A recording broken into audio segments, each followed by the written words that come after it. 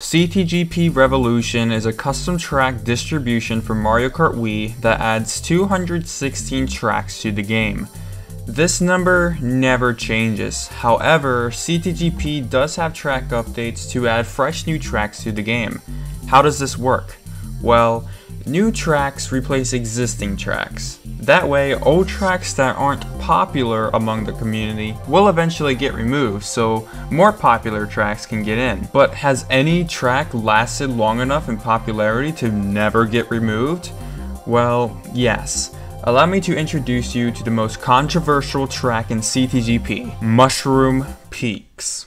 Mushroom Peaks was the second custom track to ever be released, with SNES Rainbow Road being the first. At the time of release, this track was a groundbreaking improvement to custom tracks. You see, there was a reason SNES Rainbow Road was the first custom track ever released. At the time of SNES Rainbow Road, walls could not be put into tracks properly. Mushroom Peaks was the first custom track to actually have walls. It also was the first custom track to have bouncy mushrooms.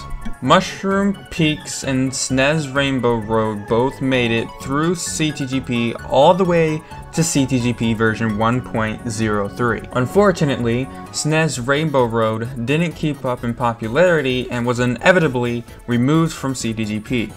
Mushroom Peaks is now the oldest track in CTGP. Mushroom Peaks was originally released in 2010, which is only 2 years after the release of Mario Kart Wii. It was updated periodically since then and added different elements throughout its time, such as trees and flowers, to make it more decorative. Mushroom Peaks is a very difficult track for your average player. If you've never played this track before, you'll most likely struggle playing it. The track begins with pretty simple gameplay. You go off a ramp, bounce on a couple of mushrooms, then go up a hill. Then you're hit with split paths. The right path is a shortcut and the left path is the normal route. You have to hit the mushrooms just right or you'll fall off. The next part is pretty simple. Just watch out for bean corners. The final section has you going up a wall with a boost panel and then drop down into the final bouncy mushroom. You need to drift into this mushroom in order to gain the most distance. Mushroom Mountain. Mushroom Mountain is a remake of Mushroom Peaks by the CT creator Ferv.